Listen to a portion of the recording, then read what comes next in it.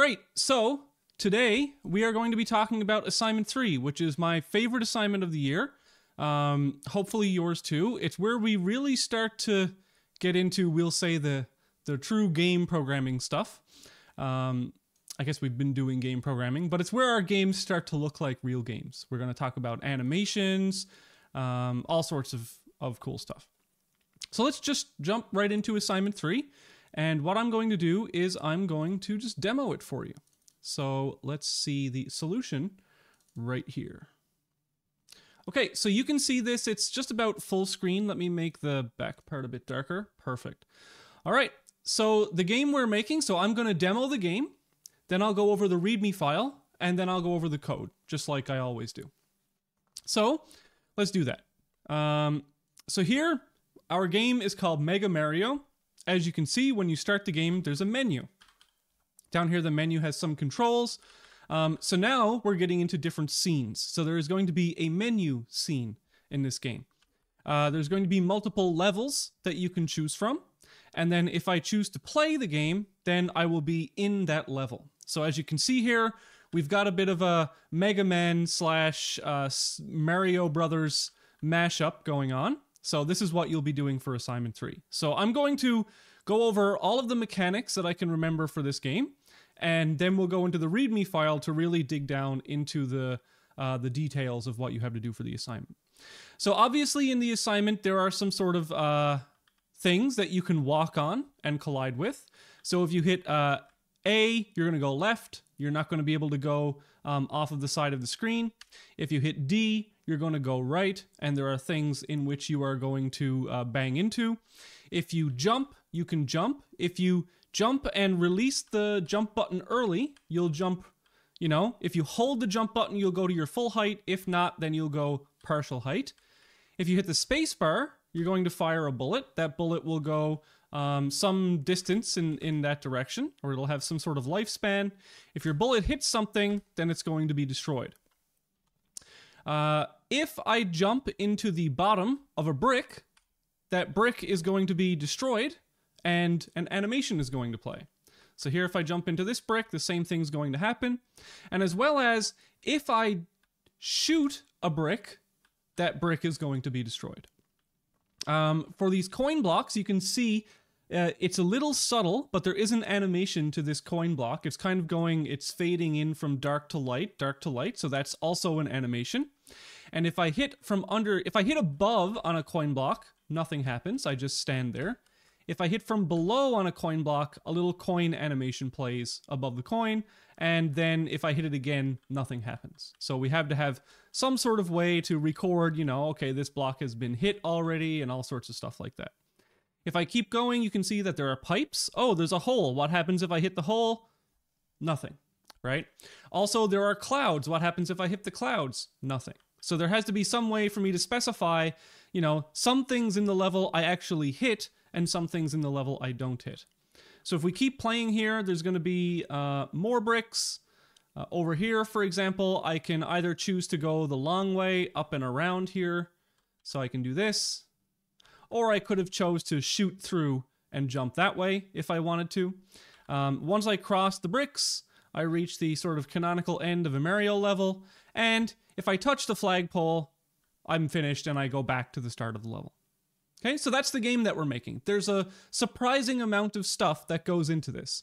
So, yeah, just realize that this assignment, there's going to be a lot of programming in this assignment, and it might take a lot of debugging.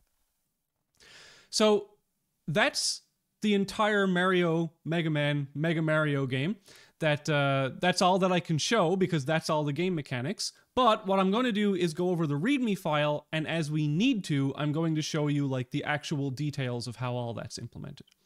So let me close this. I've got the code open for the assignment here in the background, but I'm not going to do that yet. I'm going to open the README file first. So up here, first we just have the standard, okay, you're going to zip the source file and send me all of that, put your names at the top. That's going to be the same from here on. So this is exactly the same as assignment 2. Now down to the program specification. So in this assignment, you'll be writing a game that was presented in class. So that's the Mega Mario game.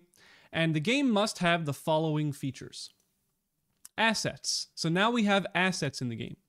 Entities in the game will be rendered with various textures and animations, which we will be calling assets, along with fonts. So we have to display some fonts to the screen, so fonts are also assets. Assets are loaded once at the beginning of the program and stored in the assets class, which is stored by the game engine class. All of the assets are stored in or defined in assets.txt with the syntax defined below. So if we go into our folder, I know this is a little bit small. I apologize for my small font. This is the bin folder of the assignment, and it comes with the solution that you can run if you're on Windows. It also comes with a fonts folder that has 3 fonts in it. It also comes with an images folder, which has images from Mario. So here are all the Mario textures that we're using. From Mega Man, so here's some Mega Man textures that we're using, and then some miscellaneous ones. So we have the coin spinning, and we also have an explosion animation.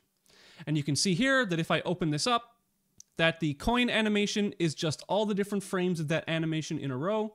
I'll close that, I'll open up the explosion, and the explosion animation is all the different frames of that explosion in a row. Similar with Mega Man running, all of the textures for animations are defined from left to right, just as we saw them in the previous lecture. So those are the files, and of course the source code is in the source folder, etc.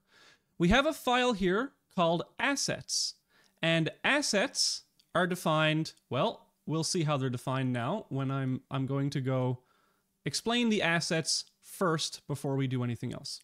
So here's the assets file, here's the README file. Let's go down and look at the assets file. All right, so the assets file specification. There will be 3 different line types in the assets file, each of which correspond to a different type of asset. They are as follows.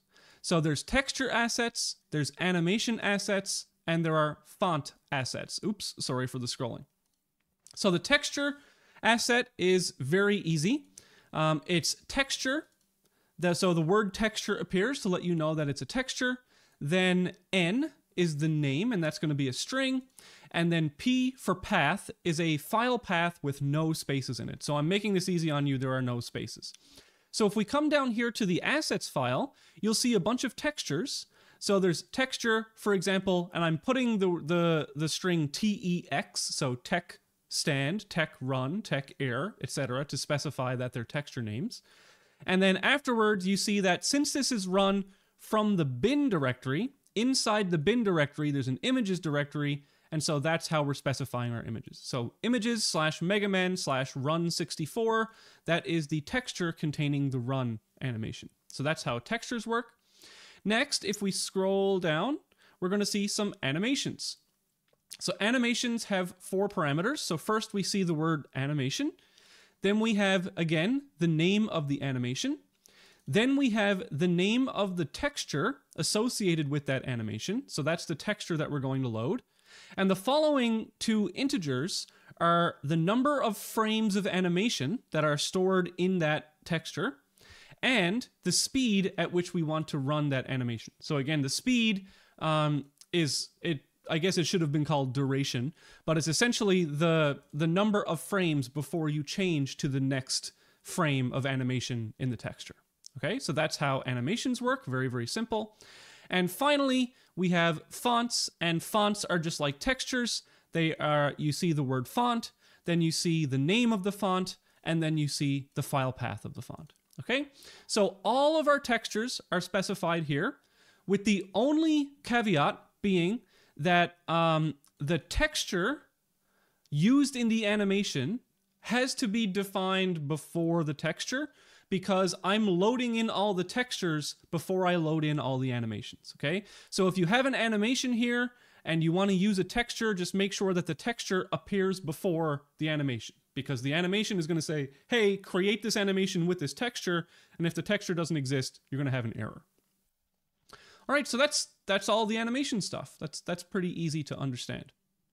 And I'll get into how the animations are actually stored and loaded once I get into the code itself. So if you're, I'll show you the assets class, but I want to to get through all of this before I do that. Alrighty, so that's the assets. A quick note before we get on with everything else. This is very, very important. So a note is that all entity positions in this assignment denote the center of their rectangular sprite. So I said in the last lecture that this is how we're going to be doing things going forward, and that's true.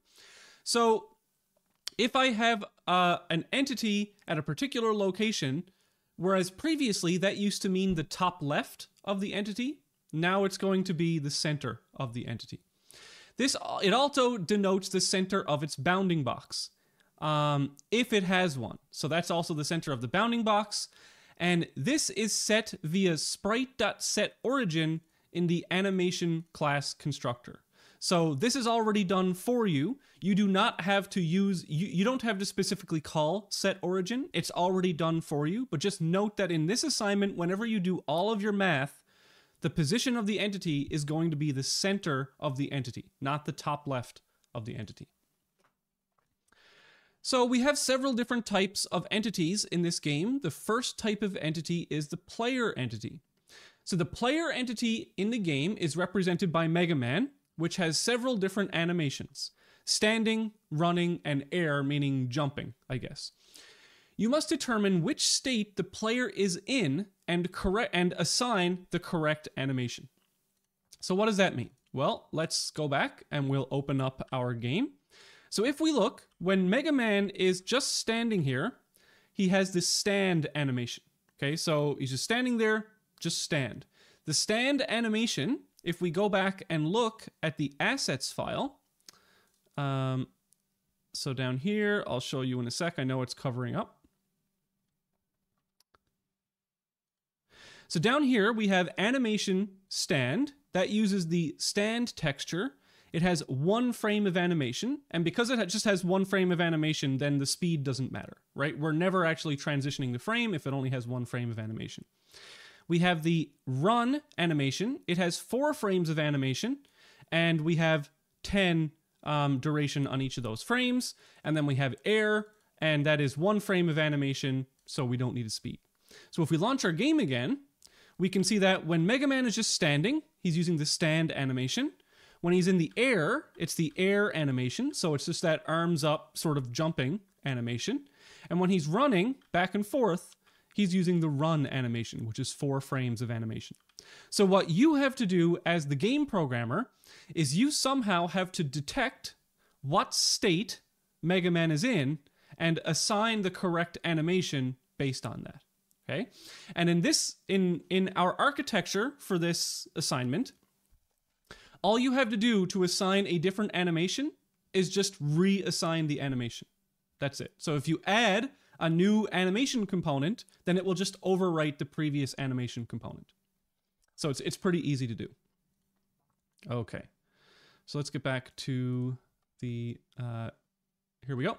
So the player moves with the following controls. So it's left is A, right is D, W is jump, and shoot is the space key. That's it. That's all you have to do for the controls.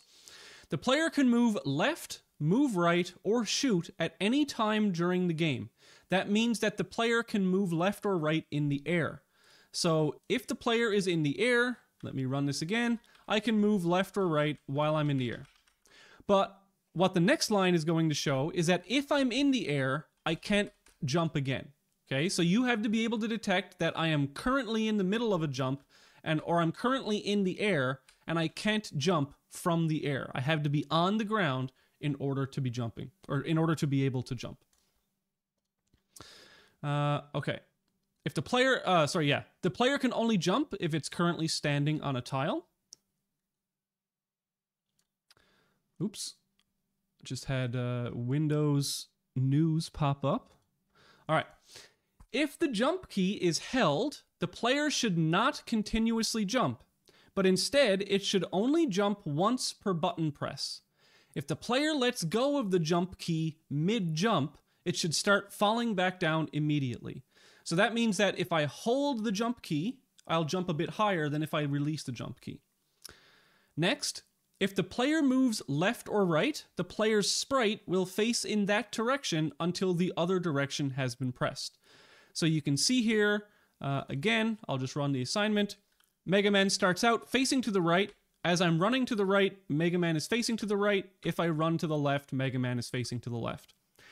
There's only one animation for Mega Man running. So what you can do is you can set the scale of Mega Man. So if you set the scale of a sprite to the X value to -1, it will flip in the X direction. So what you can do is, if Mega Man is running to the right, you set the player's entity, you set their scale, well, the scale isn't a component, the scale is part of the transform. So if running to the right, you get the transform of the player, and you set its scale X value to 1. If it's running to the left, you set its scale X value to -1, and that will take care of it for you. It essentially flips it in the X direction. Bullets shot by the player travel in the direction that the player is facing. So you have to be able to tell which direction the player is facing. The player collides with tile entities in the level, and we'll talk about the level syntax later, and cannot move through them. The player lands on a tile and stands in place if it falls on it from above. So if you land on a tile from above, it will just stand there. So tiles are one type of non-player entity. The other type of non-player entity is called a deck or decoration. And they're just specified as tile or deck in the level file. So decks have no collision. So we fall right through them. And those are like the clouds and the bushes in the background. If the player falls below the bottom of the screen, they respawn at the start of the level. The player should have a gravity component, which constantly accelerates it downward on the screen until it collides with a tile. So that's pulling us downward in the level. The player has a maximum speed specified in the level file, which should not exceed in the X or Y directions. So that's pretty self-explanatory. The player will be given a bounding box of a size specified in the level file, and the player's sprite and bounding box are centered on the player's position. That's it. That's it for the player. Animations. All right, so we already talked about the specification for animations in the file. Animations are implemented by storing multiple frames inside a texture. So we talked about that in the last lecture. The animation class handles frame advancement based on an animation speed. Talked about that already. You need to implement the animation update function to properly progress animations. You need to implement the animation has ended function, which will return true if an animation has finished its last frame, false otherwise. Animations can be repeating, either loop forever, or non-repeating, play once. And we'll talk about that when we get back into the specification for the animation class. Any entity with a non-repeating animation should be destroyed once its animation has ended, returns true. So what does that mean? Well, let's have a look. Some entities in the game are going to have animations which we want to loop, right? So for example, Mega Man running to the right, this animation we want to loop. So that is a repeated animation. This coin block here, that has a repeating animation, right? So it goes in between, I think there's 3 frames of animation here. It goes from light to dark, light to dark, light to dark. However, there are some animations that we do not want to repeat. And so, for example, one of the animations we don't want to repeat is this explosion animation. So what happens is in your collision system, you're going to, and I'll describe this in more detail in a bit, but when you detect that the player has hit a brick from below, you're going to change the brick's animation from brick to explosion. Then you're going to tell the system that the explosion animation is non-repeating, meaning that once the animation system has detected that that animation has finished, then it gets destroyed. Okay? Similarly, we may want animations to have that same sort of duration when we, for example, hit this brick here. Okay? But this one is a little bit different because we want this animation Well, I'll talk about that animation when I get to it. But essentially, there are some animations that are repeating, some animations that are non-repeating.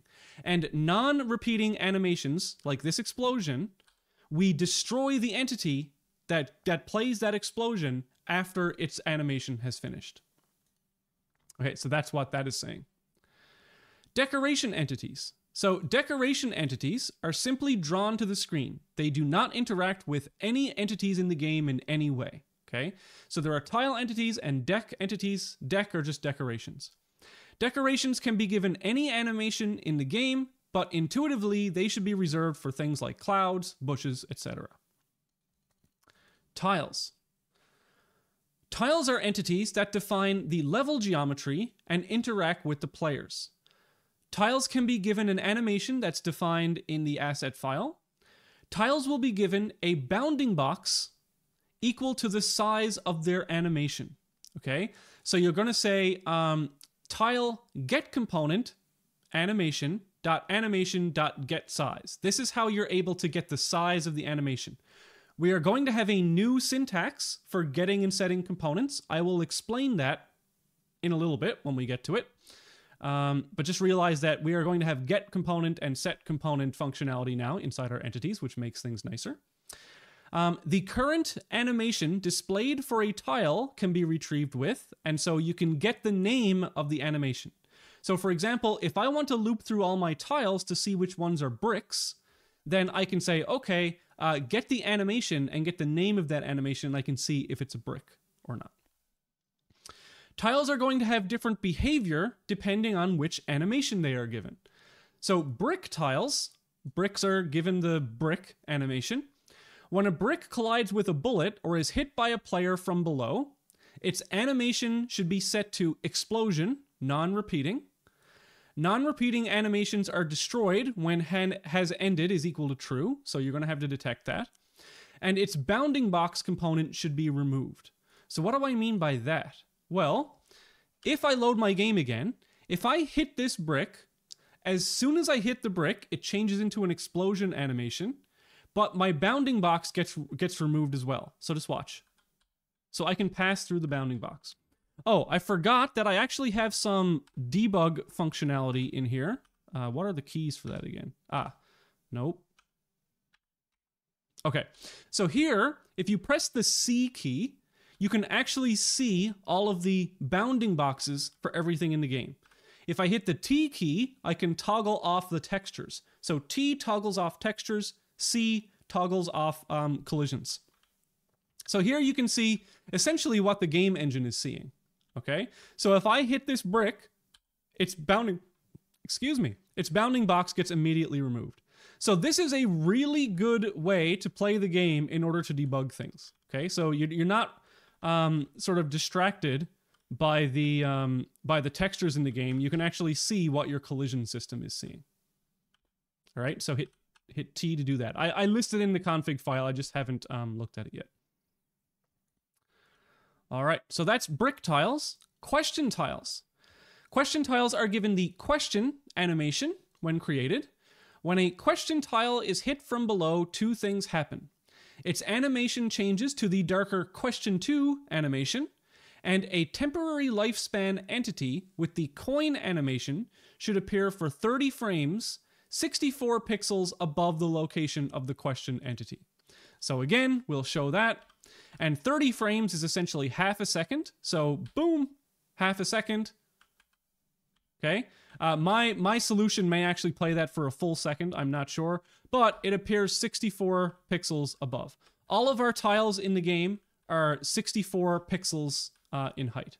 So that's why it's 64 pixels above. So that's all the tiles. Drawing. Entity rendering has been implemented for you. You do not need to change the rendering system. So that's good news for you. Bonus. Any special effects which do not alter gameplay can be added for up to 5% bonus marks on the assignment. Note that assignments cannot go above 100 total marks, but that 5% could cover up other marks that you've lost in the assignment. You may also develop a special weapon that has special effects which should contribute to the 5% bonus marks on the assignment. And what I want to do is show off some of the more impressive things in the class as well. So miscellaneous, the P key should pause the game, T toggles textures, C toggles drawing bounding boxes, G toggles on and off the grid, which I'll show in a second and explain. Those should all be very helpful for debugging. The escape key should go back to the main menu or quit if you're on the main menu. So here, if I press D, I'm playing the game. If I press escape, I'm back to the main menu. If I press escape again, I quit the game. I've already implemented the menu for you, so you don't have to worry about that. Level creation. For this assignment, you are also required to create your own level. This level should include some interesting gameplay. Include this level in the zip file as level.txt, and I will show off some of the more interesting levels in class after the assignment is due. So inside the bin folder, there are different levels. So level 1 is here specified for you. It has a very easy to read format, which I will specify, I'll show you in a little bit. Level 2 is here. So level 2, if I go play that one, it's very, very simple. Here we go. It's just a level like this, and I can jump off and appear back at the level at the start. Level 3 is the same as level 2. So I've only implemented level 1 for you. And what I'd like to see from you is you design your own interesting level and include it in the zip file as level.txt. Okay? So please try. I've seen some people just hand back in like 5 tiles and call that a level. No, like, you know, at least 100 tiles of something that does something interesting. Okay? Recreate one of your favorite levels from, you know, your favorite game or something like that. But don't include any new textures, okay? I don't want new file submissions. So in order to include new textures, they have to be in the bin images folder, and then you have to have a new assets class or a new assets thing. Don't include new textures for this assignment, for the bonus stuff. Do all of that stuff in code and in your level, please. All right. So we talked already about the assets file specification. The last thing we have to talk about is the level file specification. So game levels will be specified by a level file. I've already showed you one of those, which will contain a list of entity specifications, 1 per line. It will also contain a single line which specifies properties of the player in that level. In this way, you can define an entire level in the data file rather than programming it in code. So this is really, really good, right? Because now we have level files, we can specify all of that in data. So now we can start separating the functionality of our game into like game designers that can make the levels and game programmers who are you that can implement stuff. So here's an important note. All GX, GY, so GX and GY are going to be grid coordinates. All GX, GY positions given in the level specification file are in grid coordinates. The grid cells are of size 64 by 64 pixels, and the entity should be positioned such that the bottom left corner of its texture is aligned with the bottom left corner of the given coordinate. The grid starts at 0, 0 in the bottom left of the screen and can be seen by pressing the G key while the game is running. So this, I'll show you now. So if I press the G key, it shows me the grid. So this is the grid that's used to specify the level file geometry. Okay. Now, I understand that SFML, its coordinate system is 0, 0 in the top left. But our system has things like gravity, right? And it's much easier to think about level design if you place 0, 0 in the bottom left. Okay? So our level geometry is specified in a different coordinate system than in which you are drawing it. Essentially, the Y is just flipped. Okay? So in the bottom left, you can see here 0, 0, 0, 1, 0, 2, 0, 3, 0, 4, 0, 5. All right?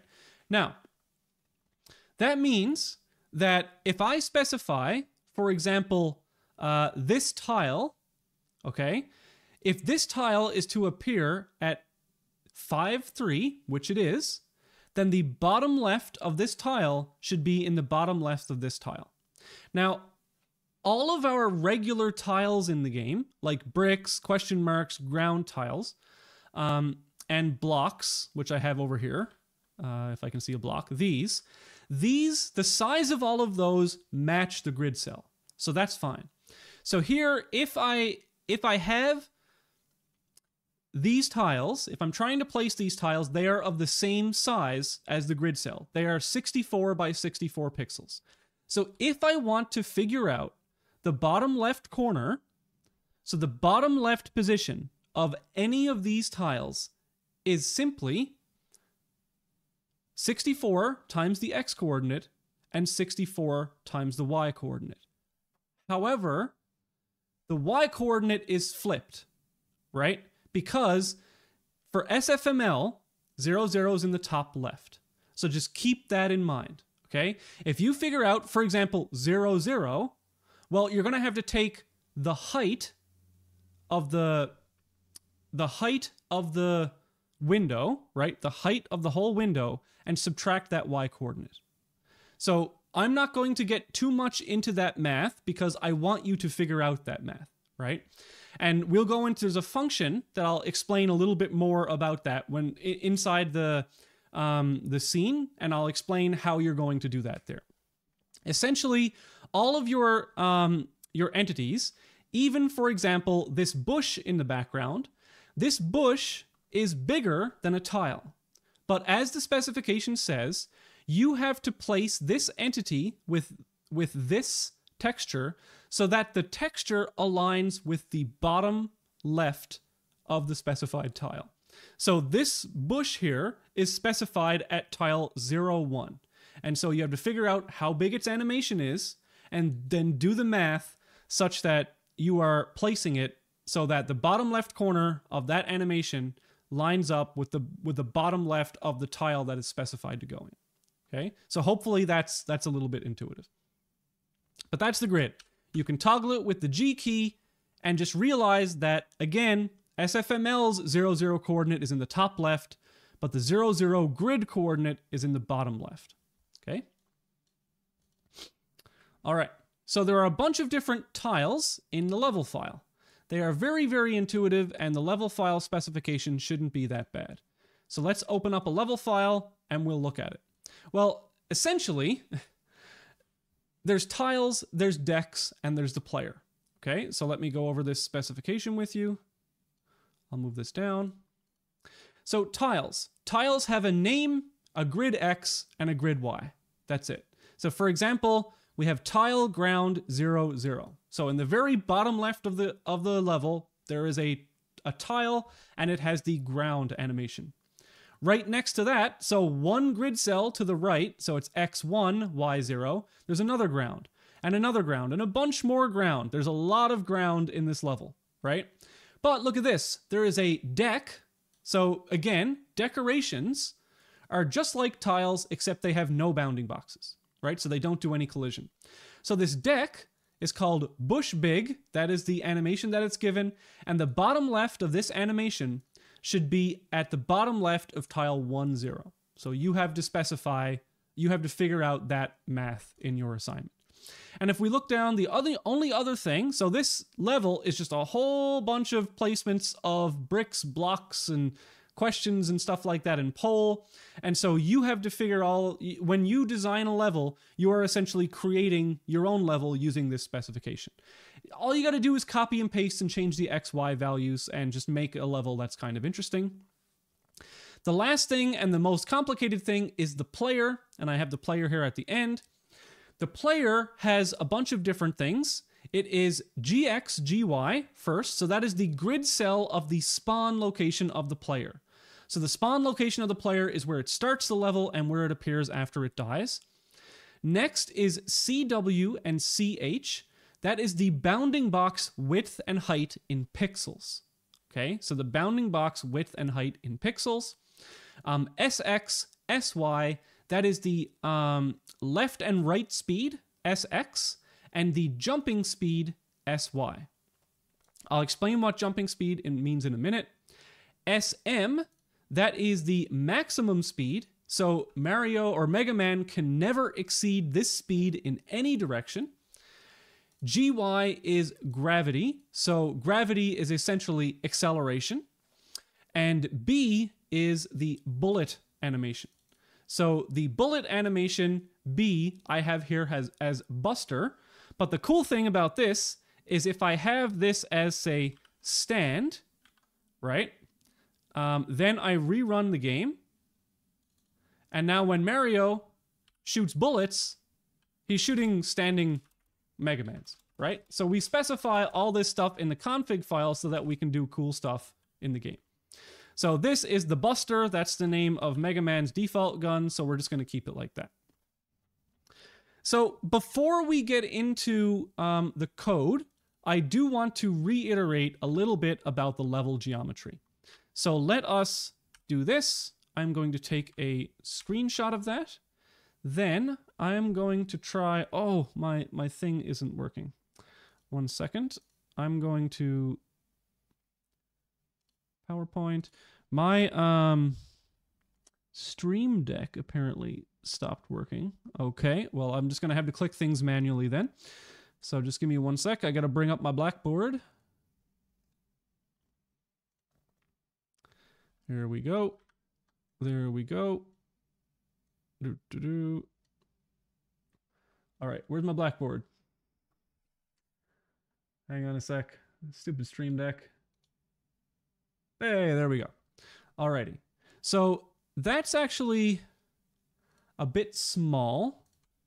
So let me go back and take another screenshot. And this time I'm going to take a smaller selection of the level. Bring it in here. Okay. Resize. Let's make that about 400% bigger. Hey, there we go. Okay. Now I'm in the Blackboard. Now we've got what we want.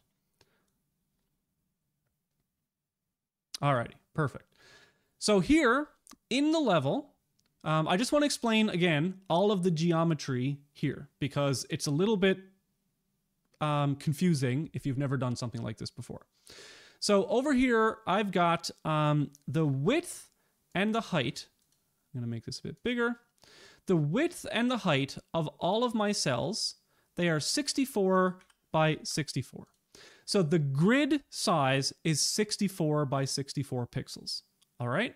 So if I ever want to find out, for example, what is the bottom left coordinate of 1, 3? Of grid cell 1, 3. Well, that is x equals 1 times 64. Y equals 3 times 64. So that is the bottom left of this. All right. Now, we explained something previously that we are going to be assigning the middle of entities. So the position of an entity is now going to be its middle. So in order to do that, I am going to first load the thing. Where is that function?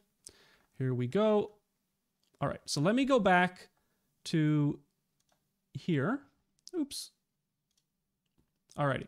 So inside, I'm not going to get into all the code yet because I want to finish all the geometry related stuff first. So, but inside your scene class, you're going to have this gridToMidPixel function. What that is going to do is you're going to be passed in a grid X and a grid Y, and you're also going to be passed in an entity whose animation has already been given its size. Okay, so it's already been given an animation. So here's what happens in this function. This function takes in a grid XY position and an entity. It returns a vec2 indicating where the center position of the entity should be. You must use the entity's animation size to position it correctly. The size of the grid, width and height is stored here. Okay, so that's the grid size.x and grid size.y. That's going to be 64 and 64 for our assignment. The bottom left corner of the animation should align with the bottom left corner of the grid cell. So what does that mean exactly? Well, we're going to go back to our Blackboard. All right. So let's say that I want to position an entity, and that entity has a size 64 by 64. Okay? So here's my entity. Oh, hang on a second. Let me just, what's the best way to do this? I'm going to make this a bit thicker. So here's my entity. I want to position this entity. It has size 64 by 64. And I want to position it here at tile 1, 3. Now, what we have to do is we have to figure out how to position this so that the center of this entity, we're figuring out the center of the entity, okay? But we want the bottom left to align with the bottom left of this. So what I would recommend is you first figure out the size of the animation of the entity, right? So if we go back into our code, we see there's in the README file, there is the actual line of code that you use to get the animation and get the size of the animation. So for tiles, that's going to be 64 by 64. And so it's very easy to line that up, right? Because it's already the same size. But let's say, for example, you have this bush entity, which may actually be this size, which is some strange size, right? Well, what you have to do is you have to first figure out how you would align the bottom left pixel. Well, sorry, your goal is to figure out how you would align the bottom left pixel of this entity, okay, with this animation size so that its bottom left touches the bottom left of cell 01, because that's where you want it to be. If I wanted this to be, let's say it was specified to be at 1, 3, then it would be positioned right here like this. Or 0, 0, it would be positioned right here like this. So what this function does is that you are passed in the X and Y location where that entity should be lined up to the bottom left of that grid X and Y, and you're also given the entity, right? And that entity has a size, and what you're trying to do here is you are returning the middle position of that entity, okay? So if we go back to the Blackboard, oh, I've lost my Blackboard, 1 second. If we go back to the Blackboard here, then if this entity with the bush entity was given 0, 1, then the position that this function is returning is somewhere right here, the very center of that entity. Okay? So it's up to you to figure that math out. If I do it here, I basically do that part of the assignment for you. So I want you to actually go and figure that out. So again, you're given the X and Y and the entity.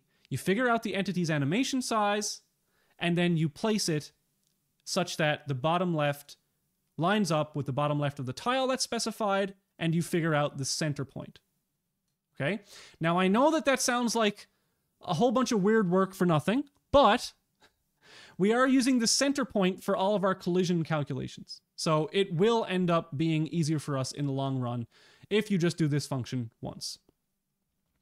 All right, so the only other thing that we need to worry about is that for this assignment, gravity is pulling us on the screen downward, okay?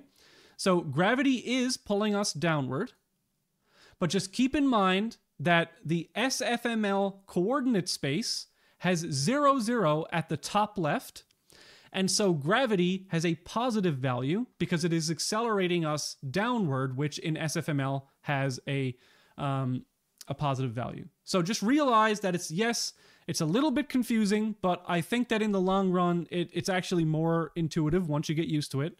We are specifying our levels with 0, 0 in the bottom left because it's a little bit more intuitive to do that. But still, the SFML system in the background does things with 0, 0 in the top left. Okay, so just Just remember that. Okie doke. So let me get out of this view. God, it's so much easier with the Stream Deck. There we go. So we're going to go back to the README file real quick. There are some hints here. I'll go over the hints later. And what I'm going to do now is go over the code. So, all right. So this is the code that you're going to be given. There are a lot of files in this assignment, but you should be used to this many files by now. Okay. So by default, when you load the assignment, there is now, for example, an action class. Okay. We talked about the action class. There is an animation class. So we talked about the animation class. There's the entity manager has been finished for you. Okay. So you don't need to redo the entity manager. That is done for you. The game engine class is here now. We see that the game engine has been separated. So we have a game engine and we have scenes. So here's the game engine. Here is our scene base class. Here is our scene menu class. Here is our scene play class. So we have all of these things separated. We have exactly what we said we were going to do when we talked about the assignment 3 architecture. Up here, what I've done is there are a lot of files here, but the only files that you are going to be working on yourself are these 3 files. So the animation class, the physics class, and the scene play class. Okay? The animation class, you are going to be implementing the update function. So the update function has all of those variables that we were talking about for animations in our lecture. You are just going to calculate the correct frame of animation based on current frame and speed and set the texture rectangle accordingly. So on every frame of the game, each entity's animation update function is called. Let me try and make that a bit bigger for you. And you are just implementing these things here. And then the last thing you have to do is implement when and detect when an animation has ended and accordingly return true when the animation has ended. So the animation class is probably one of the last things that you actually want to do because you want to get all your physics and stuff working correctly. But the animation class, that is where you're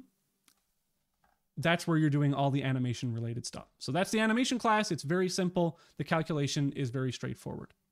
Next is the physics class. So the physics class has 2 functions. One is GetOverlap, and the other one is GetPreviousOverlap. And if you go back a few lectures to our axis-aligned bounding box lecture, you will remember that we had GetOverlap. And so GetOverlap is return the overlap rectangle size of bounding boxes of entity A and entity B. So what you have to do in here is first check to see that A and B actually have bounding boxes. Maybe check to see that they have transform components. And if they both have transforms and they both have bounding boxes, then you're going to compute and return this vec2. We've already gone over all of that math. GetPreviousOverlap is the exact same function as GetOverlap, except you are going to be using the previous positions instead of the current positions. So if I go over to the components, you will see that every entity not only stores its current position, but it stores its previous position as well. So previous position is the position of that entity on the previous frame of the game. Okay? So over here, if we go back to physics, once you get this function working, you can copy it, paste it down here, and instead of position, you're using previous position. So this GetOverlap and GetPrevioSOverlap, those are the 2 functions. We went over the mathematics of those in that lecture. So you can just load up that lecture, you can watch it, and you can implement these functions. And this is going to be the core, the real core of your collision system in your gameplay code. So over here, the last thing is this scene play. And if you look, there are a number of things that you have to do for this class. So we'll go through them all now. So we'll go from top to bottom. Why not? So this is the play scene. This is the scene that gets loaded when Mario is actually or sorry, when Mega Man is actually running around the level. That's all that you have to implement for this. I've already done the menu scene for you. So first, you have to implement the init function. All right. So I'm just reading one of the comments in the chat. It wasn't a question, so that's fine. So the first thing that you have to do, well, maybe not the first thing, but one of the things that you have to do is you have to register all of the other gameplay actions. So if you recall back to our actions and replays lecture, the way we are doing things now is a little bit different. Instead of immediately reading actions and saying like, oh, the W key was pressed, I should jump, what we have now is the following system, where in the game engine, and I already went over what the game engine does and how it switches scenes and all that kind of stuff, in the user input function, or in the user input system, it will do exactly what we said. It will ask the current scene if it has an action associated with this key press. If it does, it will determine whether it's the start or end of that action, and then tell the scene to do that action. But in order to do that, here is where we register our actions, okay? So for example, we've already registered pause, quit, toggle textures, toggle collisions, toggle grid. Oh, I guess I should show you what happens when you initially run the game. So the code that you are given does the following when you run it. So here it is. It does nothing. Okay, so I've done some example loading of textures for you. Let me make that full screen again. That is not what it should be. 1 second. Let me run this again. All right, so here is what you get when you first get the assignment. You can still toggle the textures. You can toggle the bounding boxes. You can toggle the grid, but there's no movement. There's no gameplay whatsoever. So you're starting with a lot of this done for you. So, but there's still a lot left to do. Okay, so this is what you're given by default. So what you have to do here, for example, is you would type register action,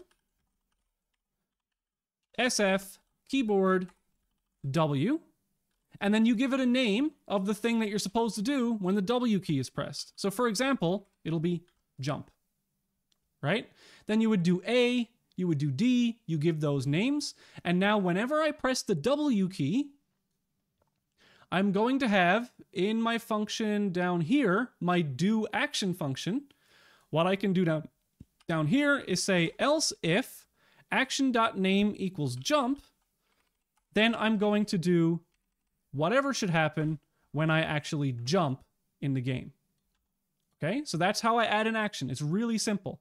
I register it up in the init function, and then I call it right here. Really, really simple to add new actions and rebind keys and do all sorts of cool stuff. So this is our new action system. That's how we do it. And so, for example, here, we would take mPlayer. We would get their input component. Oh, I have a different way of doing that now. I'm gonna leave this and show you how we do that later, because we have a new way of doing things with entities. But that's the very first thing you do, is you just register the actions. Okay? Perfect. Let's actually go through the config file and let's see what we should do in what order. All right, because there's a lot of stuff to do, and a lot of stuff depends on all the other stuff. So, oh geez, I just hit a glass on my desk. So let's go back now. When you're ready to start programming the assignment, you should come look at the assignment hints. So I recommend approaching the assignment in the following order, which will help you debug your program along the way with minimal errors. Remember to do one step at a time and test whether what you have just implemented is working properly before moving on to additional steps. So don't just code the whole assignment and hope that it'll work, okay? So, rendering system has already been set up for you. To help you debug, you can press these keys to toggle on various things to make sure that your bounding boxes are in the right places, that your animations are the right size, that they're playing properly, right? So all this is done for you. You can implement animation update and animation has ended at any time, because it just affects the animations. It doesn't affect the gameplay. So if you want to do animations first, fine. If you want to do animations at the very end, also fine. The animations are not going to be the thing that hinders or helps your gameplay programming whatsoever. So the very first thing that I recommend doing is loading the level, because that way you can get everything drawn to the screen and you can start testing, okay? So since rendering is already completed, once you correctly read in the different types of entities and add them to the entity manager, they should automatically be drawn to the screen for you. Add the correct bounding boxes to tile entities and no bounding boxes to the deck entities. Remember, you can toggle debug viewing of the bounding boxes and the textures with the T and C keys. As part of this step, implement the ScenePlay gridToMidPixel function, which takes in as parameters a grid XY position and an entity and returns a vec2 position of the center of that entity. You must use the animation size of the entity to determine where its center point should be. Keep in mind that this means your entity must have its C animation components added first so that it can be used to calculate the midpoint in that function. So that is what I recommend doing first right after you register the keys, is implement this gridToMidPixel function. And I highly recommend, whenever anyone has come to me with a question this term about math or how you do a specific function like this, I highly recommend getting out a pencil and a piece of paper and drawing a little grid and actually doing an example by hand. And as soon as you've done an example by hand, you can translate exactly what you did into code and it'll work. I promise you it'll work. This function looks a little bit scary, but it really is the very first thing that you should get working. And then, once you load in all your entities from the level, if this function works properly, the whole level should just be drawn to the screen for you automatically because the rendering system is already done. So do this gridToMidPixel function that I've already explained first. Next, implement the ScenePlay spawnPlayer. So read the player configuration from the level file and spawn the player. This is where the player should restart when they die. So let's actually look at the loadLevel function. Okay, so in the loadLevel function, the first thing that you want to do when you load a level is reset the entity manager. So you can just delete the entity manager and put a new one in there. That just literally overwrites the previous entity manager and cleans up the last one. So the first thing you do, reset the entity manager. Then you read in the level file, which is specified by file name, and add the appropriate entities. Use the player config struct and the mPlayer config variable to store the player properties. This struct is defined at the top of sceneplay.h. So if we go to sceneplay.h, we have this player config struct, and that is what you're going to use to actually store all these variables for the player. So just like you read in a bunch of variables for assignment 2 and assignment 1, you're doing the same thing for this one, but they're just the player variables. Okay. Note, all of the code below is just sample code, which shows you how to set up and use entities with the new syntax. It should be removed. So you're going to call spawnPlayer in here, and then you're going to, after you've read in all of those things, you're going to call spawnPlayer. SpawnPlayer will read from those variables. But what I have here now is some new syntax for working with entities. So if we look over at the entity class, we'll see that a number of things have changed. Now, it might be a little bit confusing at first. However, it's more efficient and it ends up being nicer to use. So, what is all this new stuff? Well, instead of having, what we used to have for the entity, I'm surprised I don't have slides on this. Oh well. What we used to have for the entity was a bunch of public shared pointers to components. Now, the problem with that was that it was a little bit cumbersome to add and remove components and all that kind of stuff. And it was also very not cache friendly to do it like that. And we want to set up as few shared pointers as possible. So what I have done in this assignment and for all future assignments is now the entity stores a tuple of components. So really handily, what we would like to have is a container of components, right? And rather than have to go like create a base class of, how am I going to explain this? I really should have had a slide on this, and I apologize that I didn't. This tuple is essentially like, you can have a pair, a triple, a quadruple, and n tuple is a tuple, right? That is the data structure. So we now have something that I'm calling a component tuple, and that component tuple is a tuple of all of our different types of components. These are stored contiguously in memory, kind of like if they were in an array, but this is not an array. And what it lets us do is it lets us do the following.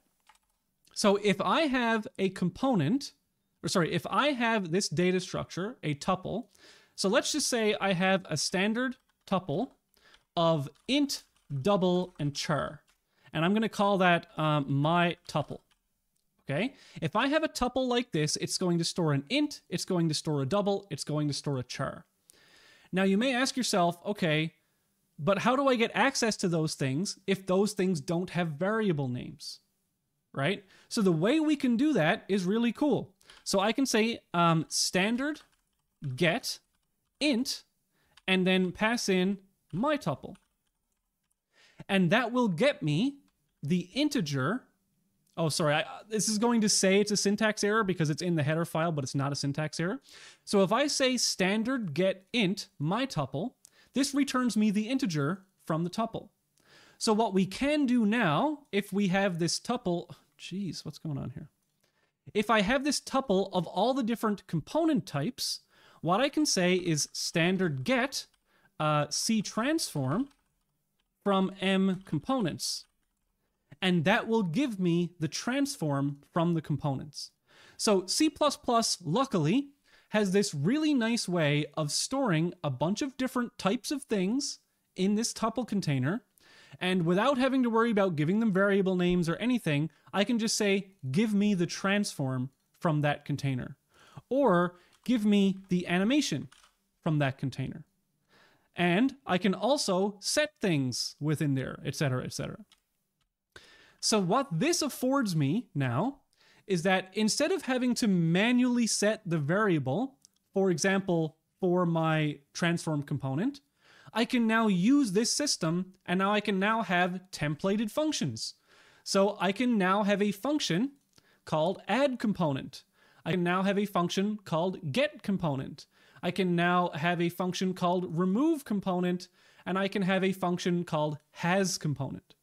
So now my entity class has really nice functions that set up all of our components for us.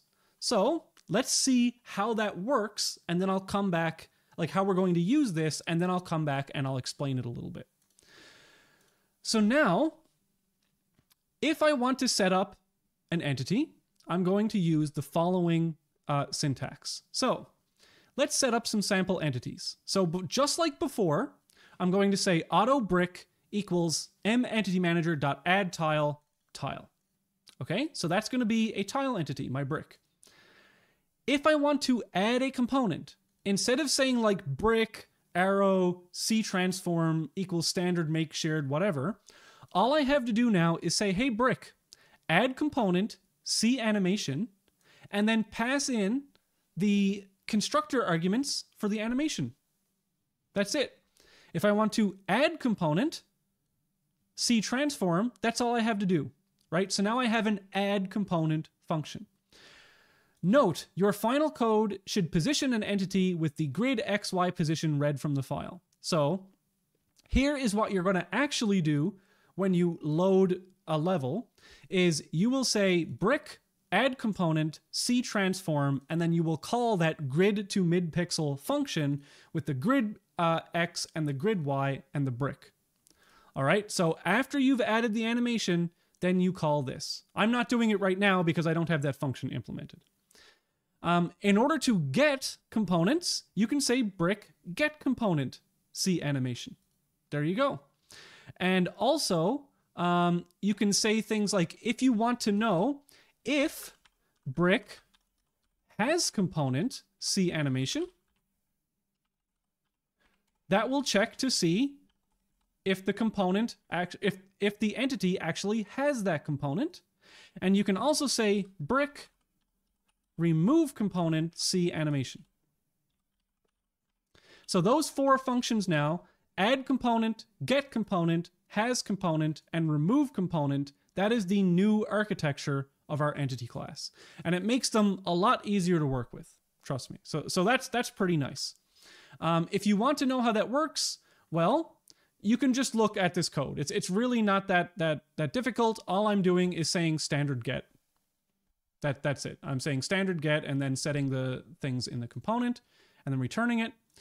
And at the very end of this is incredibly important now. This is a new thing that's happening that's very important with the syntax for how you work with entities and components. Components are now returned as references rather than pointers. So just watch this. See this? My get component is returning a reference. Get component is returning a reference. Okay? So that means if you do not specify a reference variable type, it will copy the component instead of giving you a reference to it. So this will copy the transform into a variable transform1. It is incorrect. Any changes that you make to transform1 will not be changed inside the entity. So for example, sometimes it's very nice to set up a variable to, for example, the transform of an entity, because you're going to be working with that transform a lot and you don't want to call entity.getTransform a bunch of times. So if you just say auto transform equals entity get see transform, this is returning a reference. This is setting up a new variable. And so this will actually copy that entire component and store it here. You are not referencing the component within the entity properly. So any changes you make to transform1 will not be reflected inside that entity. You have to specifically say that it's a reference. So this line of code will reference the transform. So you're saying auto reference transform equals entity get transform. So if you are setting up variables to components that you want to work with, please make sure that you use auto transform like this. So for example, in your physics, maybe you're looking at, you can say C transform, and you're trying to set up a pointer to the transform of A, right? Because I'm going to be saying, okay, A, get component, C transform, like this, C transform dot pause. So I'm going to be looking at the position of this entity a lot, right? So this A, get component, C transform, that's a bit verbose. This, I probably don't want to be calling that all the time. So if I do want to set up a variable to this, either to the component or to the position within the component, so I would say auto pause equals this with a reference, okay? If I don't have the reference here, then I'm copying the position's vec2, so this is a vec2, and I'm copying it. So if I then say pause2 or pause.x equals 12, then it's not actually changing the position within the entity. It's only changing this local variable. Now I'm changing it within the entity. Okay? So make sure, and again, if you're setting up if you want to have a variable pointing to the transform, which is, you know, sometimes you want to do that, you could say auto TA. This is what I do sometimes. Oops. Auto TA equals A's transform. So it's a reference to the transform of A, and now down here you can say ta.pause.x instead of A get component C transform.pause.x. It's just very verbose, right? So you can do that if you want to, that's fine. But just make sure that you have this reference. It's very important. Nothing will work if you do it the incorrect way. So you'll learn very quickly. All right, so that's the new way that we deal with entities. So I'll have a nice chapter in this video for that. Next. What I would do next is implement basic WASD up, down, left, and right movement for the player entity so you can use it to help test collisions in the future. Remember that you must use register action to register a new action for the scene. See the actions already registered for you and the sDo action function for syntax on how to perform actions. So what do I mean by that? Well, here we go back here. I'm going to, let's say I'm gonna do one for you. So I can copy this syntax, paste it down here, say W is gonna be up. Now I know in our game we have left, right, and jump, but it might be useful for you to implement up, down, left, and right just to test out your collision code, for example. So if I implement up here as an action, then I go down to my do action, I'm going to have up, right? So maybe now what I'm going to do is I'm going to say mPlayer get component C input dot up equals true, right? So that's what I'm going to do here. I'm going to set that component. The input component up is equal to true. Now what I do is in my movement system, I do what I did in assignment 2. So I can say for my player, if my player has the up component set to true, then decrease its y value, for example. Okay. So that's how I would do that. I would say, for example, well, let's just do one of those examples. So if mPlayer get component C input dot up, then what do I want to do here? I want to say, well, first, I want to vec2 player velocity, and that's going to be 0, 0. I'm going to say player velocity dot y equals -3. Let's do something like that. Or maybe -1, because that's going to be really fast. So, or no, -3 is fine. Then I'm going to say down here, mPlayer C, or get component C transform dot velocity equals player velocity, right? So I'm setting up a new variable to store the velocity from the inputs. Then I'm saying this is now my player velocity. And where else am I doing? Okay, so I'm not, and then I'm going to say mPlayer get, so for auto E in M, what do we have here? Entities, entity manager dot get entities. For the entity manager, I'm going to say E get component C transform dot position plus equals velocity, right? So everything's velocity is going to be added to its position. So now let's see if this works. Might not work right off the bat. I'm going to have to debug this a little bit, but here's what you get. If I hit W, now my player's velocity goes up.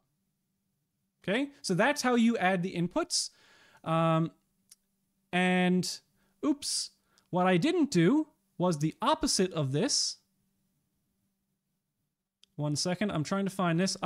So if this is equal to up in the end, so this is the end of my action, now I want to set this to false. Okay, so this is how I'd set that. Now I'm going to come back, because before it was setting it to true, but never unsetting it. So now if I press W, right, now I've got my player moving up. And what you can do is I would recommend setting up, down, left, and right, no animations, no nothing, so that now I could say implement my collisions and just try and move Mega Man into a block, right, just with up, down, left, and right. Then later, you're going to worry about jumping. And with jumping, well, Mega Man is going to have a gravity component. So in your movement system, where's that? Movement system. Mega Man also has a gravity component. So for here, gravity is an acceleration of velocity. So if we look at what that's going to do, essentially you're going to say my velocity is going to plus equal my gravity component here. Oh, what's that? Oh, my float is gravity in the x direction, so that's the y. Okay, so if I have gravity, gravity is adding to my y velocity at every frame. So if, now that's going to crash because not everything has gravity. So I'm going to say if, now this is a good example for your programming, if E has component C gravity, then I will do gravity. Okay, so if it has a gravity component, I don't want it to crash if it doesn't. So that's what I'm going to do. And then down here in my spawnPlayer, where's spawnPlayer? Here it is. I'm going to give it a small gravity component. So mPlayer, add component, C gravity, and this is going to be like 0.1. So if the player has a gravity component, what's going to happen? It's going to start falling. Oh, is it falling slower and slower? Oh, I know why. Because I want to maintain my y velocity from my player. And so up here, this player velocity, I want to actually maintain that. So I can say mPlayer get cTransform.velocity.y. All right, so I want to maintain my y velocity. So now it's going to be adding and adding and adding to that. There we go. So now velocity is going to accelerate me downward. Okay, let's watch that again. Oh, I don't have the escape key set up. And so that's how you do this. All right, this is, you're going to be adding and adding and adding functionality to all the different things that you have. All right, so let's get rid of all of that. So that's gravity. That's pretty easy to implement. And just remember that there's actually one more step to gravity, and that is we don't want the player to go infinitely fast in a particular direction. So if we look back at the README, there's actually, on the player, there's a max speed. And so you have to say, like, you have to check, and here you would say, if the player is moving faster than max speed in any direction, set its speed in that direction to the max speed. So let me go back and look at the, one second. Solution. Okay, this is important also about gravity, is that every frame of the game, gravity is pulling me down, right? So the way that I implement jumping is just by giving my player's y velocity an initial component, right? So if I say my y velocity is -10 or something, then it's going to be initially moving up, and then it's going to, gravity is always pulling me down.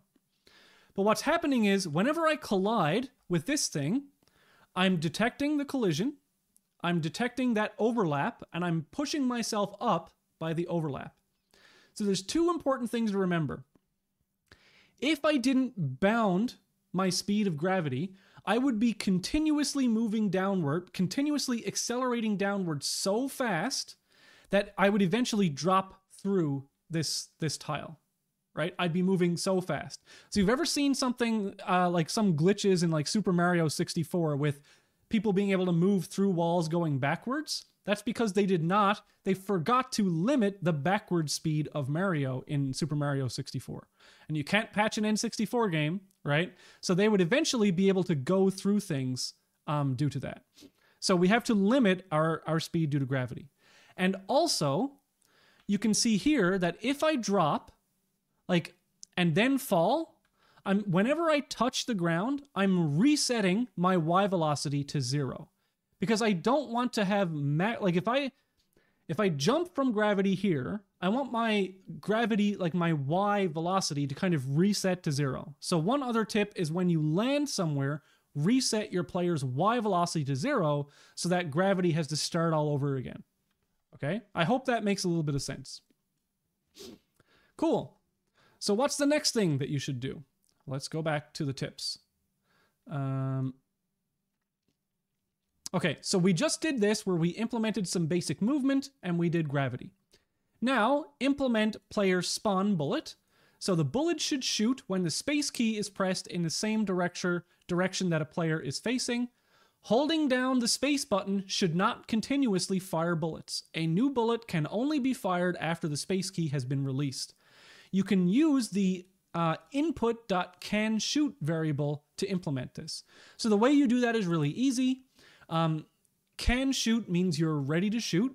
When you push down the spacebar, you shoot, and then CanShoot becomes false. And then when you release the spacebar, CanShoot becomes true. Really easy to implement that. So that's the bullet spawning. Then I would implement the physics GetOverlap. So this is the actual collisions. So this function should return the overlap dimensions between the bounding boxes of two entities.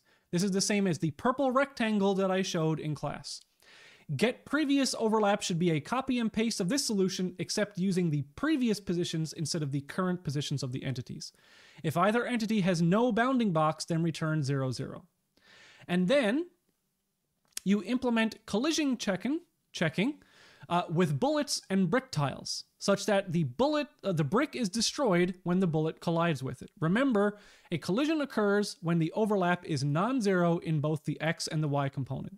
So once you have GetOverlap, you call GetOverlap between a bullet and a brick, and if both of those are greater than 0, then you know they're colliding and you can destroy both of them.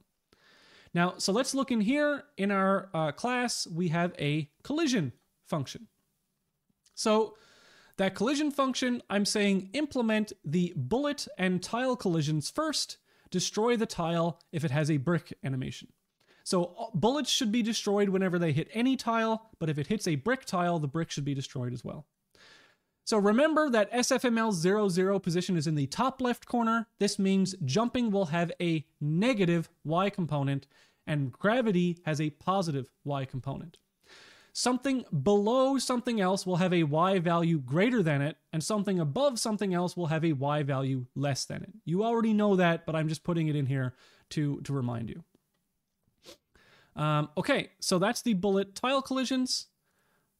Next, implement collision resolution such that when a player collides with a non-decorative tile, the player cannot enter it or overlap it.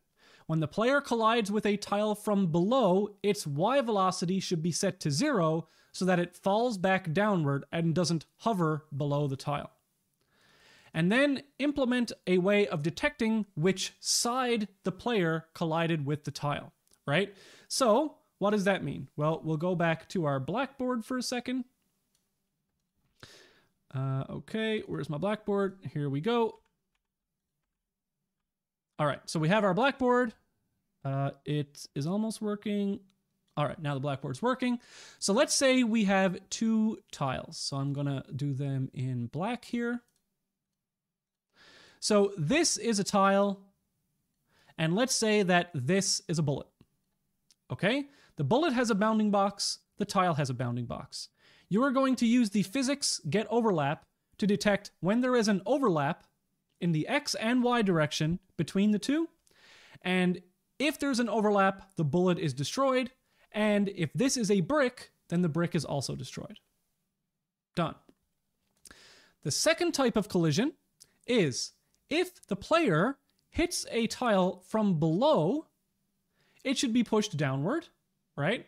If it hits it from above, it should be pushed upward. If it's hit from below, like this, if this is a brick, it should be destroyed. So you need to detect that, okay, it was from below. Now, the hints here, that I said in the README file, was that if one object is below another object, it's actually going to have a higher Y value. So 0, 0 is in the top left, so this Y2 is going to be bigger than Y1. So you can detect if it hit from below by knowing that y2 was greater than y1. Similarly, if this thing was on top, it would have a lesser y2. So if the player lands on a brick from above, right, and there's a collision, you're just going to push it back out and he's going to stand there. If it hits from below, you're going to set the player's y velocity to 0 and the brick is going to be destroyed. Okay? So that's, and the explosion animation plays. And similarly with a question mark tile, so if this is a question mark tile like this, if the player hits from below, it's going to change the question mark tile, and a coin is going to appear up here. If it hits it from above, you're just going to stand on it. Okay? It's pretty simple physics once you get the GetOverlap function done. Once you have gotten collisions working, then change the controls such that they are, you had up, down, left, and right. Now you're going to want the proper left, right, jump style controls. All movement logic should be in the movement system. The do action system is only to set the proper C input variables. If you do modify the player's speed or position anywhere inside the do action system, oh geez, I'm reading something and you can't see it. Sorry, I'm just reading this here. Let me read that again. Change that to control so they are the proper left, right jump style. So you're going to implement jumping. Just had to ban someone, spammer in the chat. All right, all movement logic should be done in the movement system. The do action system is only to be used to set the proper input variables. If you do modify the player's speed or position anywhere, you will lose marks in the do action system. And next, the last thing is once you've done all of that, implement gravity so that the player falls toward the bottom of the screen and lands on a tile when it collides with a tile from above. Note that when the player lands on a tile from above, you should set its vertical speed to 0 so that gravity does not continue to accelerate the player downward. That's it. That's the assignment. Let me look through again here to see if there's anything I missed. Of course, you will be implementing lifespan because the bullets are going to have some lifespan. The animation system. This is where you are going to complete the animation class first. And then inside the animation system, you are also going to set the proper animation based on the state component of the player. So if we look over at components, there is now a state component, and that just contains a string that you can use to set whatever you want. So for example, if Mario is jumping, you can have the state as jumping. If they're standing, you can have the state as standing. If they're running, the state can be running. And then in here, you can do something like the following. So if mPlayer get component C state dot state equals jumping or air, let's say, whatever it happens to be, then you can say mPlayer set or get component or add component C animation. And then in here, I'm going to add the proper constructor for the animation class, which if I look over here is a name, a texture, okay. So, actually, I have to look at my assets, which are here. And this is the air animation. So I can say m game assets dot get animation air. There we go. So this is how I set the animation of my player based on the state. So up here somewhere in my collision system, I'm going to detect, oh, I'm not colliding with anything, I must be in the air. If I'm colliding with the ground, then I'm either standing or running, right? So up in my movement system, if Mario is moving, then I'm going to set, okay, mPlayer dot get component, get component C state dot state equals run, something like that. Okay, so if I've detected that I should be running, then set my state to running so that down here in the animation, I can say now, if this is run, then set it to run. Okay, and I need one more thing here. So this is how you're setting the animation of the player. Similarly, when you detect that a brick has been hit, you'll set the animation like this. Now it says add component. So intuitively, this might sound like you're adding a second animation component, but add component overwrites the previous component. Okay.